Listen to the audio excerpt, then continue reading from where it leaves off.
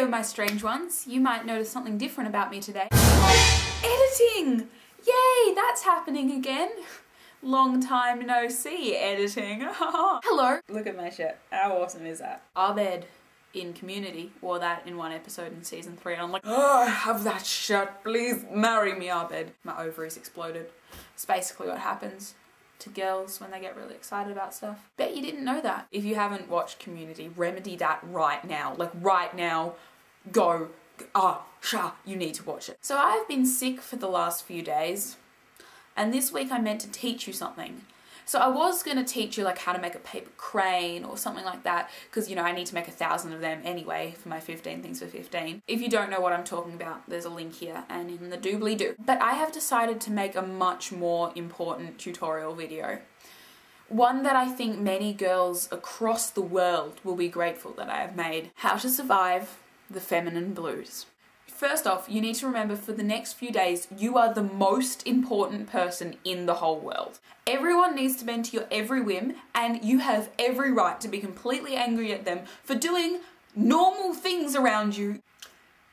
If they don't want to be yelled at, they shouldn't walk into the room. It's as simple as that. Remove yourself from other human company as much as possible. Secondly, you are going to need a lot of chocolate.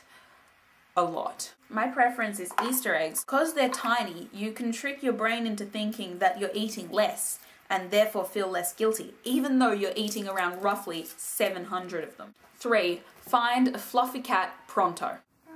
Love you. I love you. I love you. No, I love you.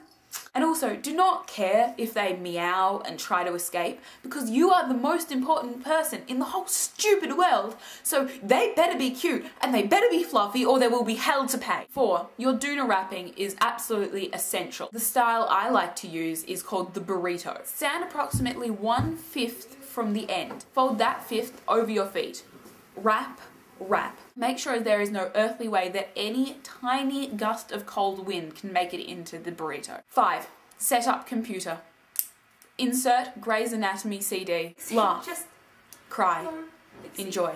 Lexi, just tell Sloan how you feel. I know he loves you back. 6, make yourself the ultimate drink. I like to refer to this drink as obesity in a glass. It is a very complicated drink that will most definitely make you feel sick, but it is also most definitely what you want the most right now. The trick to why mine is so delicious is I actually start off with hot chocolate. Here is a tablespoon. Here is hot chocolate powder. You know what to do. Some may say, that's too much hot chocolate powder. I say, heathens! Pour a small amount of boiling water into each cup. Add milk to each cup.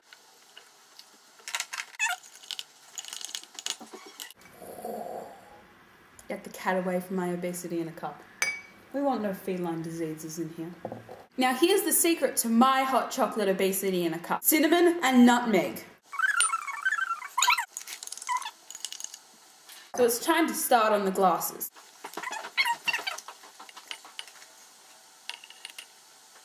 Place 2 ice cubes in each cup.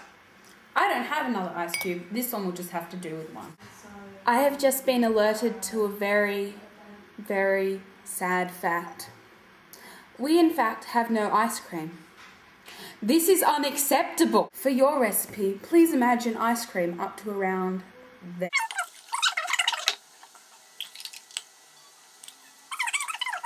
Now drink. Now you have everything you need. So sit back, watch McDreamy and Meredith in their many struggles for love. Try to remember these are just mood swings. And also, if you piss off everyone in your family, no one is going to heat up your hot bag for you because you're encased in a doona burrito. Bye-bye, my strange ones. This is my grandma's dog. I feel like Jenna Marbles.